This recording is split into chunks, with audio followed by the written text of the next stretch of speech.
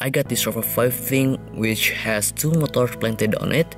The R5 surely is a great thing. It has two powerful motors with gearbox placed in each one.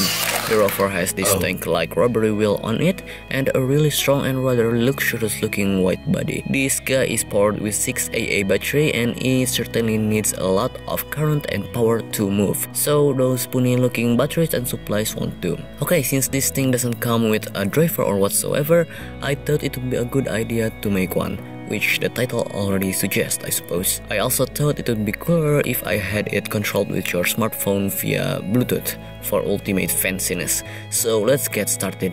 I first ordered some components online which arrived in less than an hour because technology. So I got this and that and this too and this. I used an HC-06 Bluetooth module for the Bluetooth communication. For the motor driver, I used this L293D half-edge driver IC. If you don't know what's this edge thing, it's an IC that's designed to provide bidirectional current to drive the motor, so you can make the motor move that way and the other way, and yeah.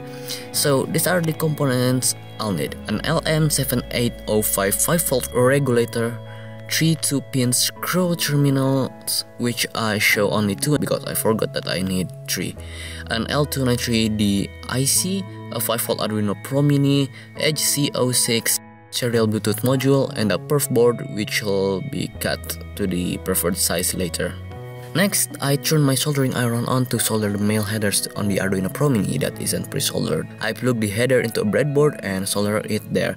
After that's done, I want to test the Bluetooth communication, so I connect RX of the HC-06 to the TX of the Arduino, TX of the HC-06 to the RX of the Arduino, VCC to VCC, ground to ground. Before uploading the sketch, be sure to unplug the HC-06 module. So I upload the sketch, plug the HC-06 back, and test it with my phone using an app called Bluetooth Terminal on the Play Store. Now you see it works turning an LED on the Arduino on and off without any problem. So let's continue to make the board.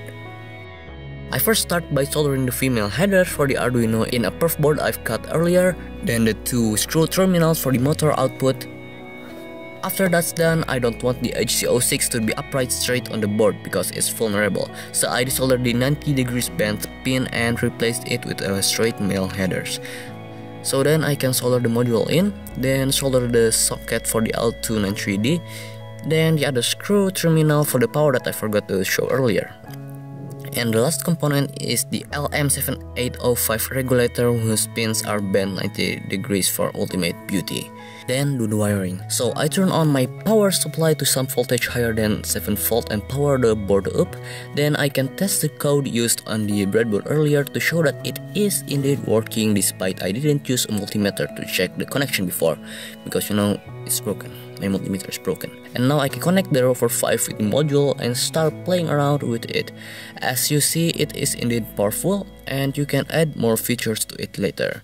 For now, that's it, and if you like it, click the subscribe button for more upcoming videos, comment or whatever you like, share maybe, I don't know. Be sure to watch my other videos too, and you'll see me next time.